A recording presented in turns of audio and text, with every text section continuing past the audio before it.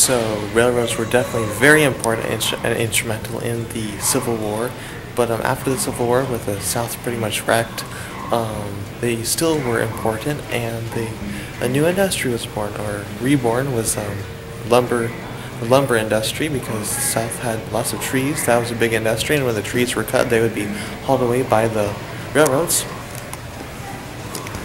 So you can see right here, nice exhibit about new industry on track. And actually, then a guy by the name of John Glover created the Glover Machine Works right here in Marietta and Kennesaw area, and actually became, I believe, a very big leading shop to build trains. Let's take a look.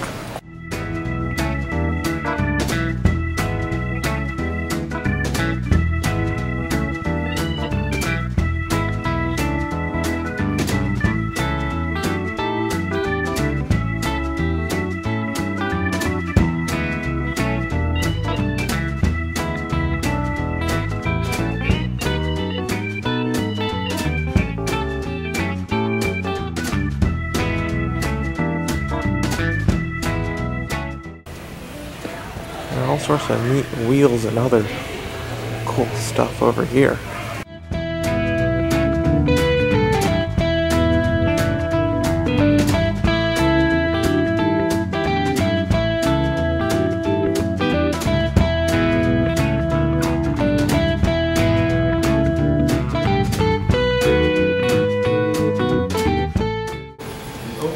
This part of the exhibit shows where they might have kept some of the parts they used.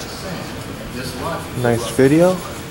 Shows the foundry where all the parts for the Glover Machine Works, the railroad pieces they would make, trains they would make, where they were all cast.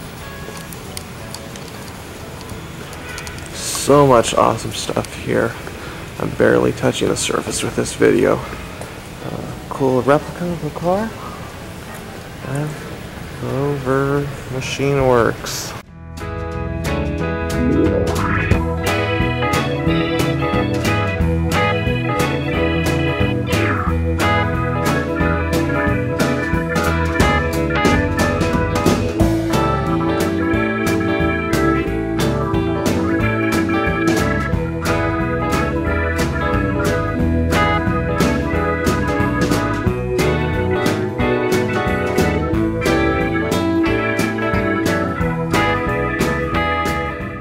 The machinists working on the Glover Machine Works were undoubtedly the most skilled workers at the factory.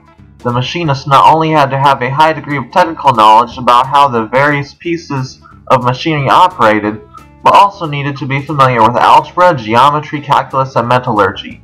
He used a variety of tools including dividers, calipers, squares, gauges, rules, and thread cutting taps and dies. The machinist was an artisan skilled in all aspects of metalworking.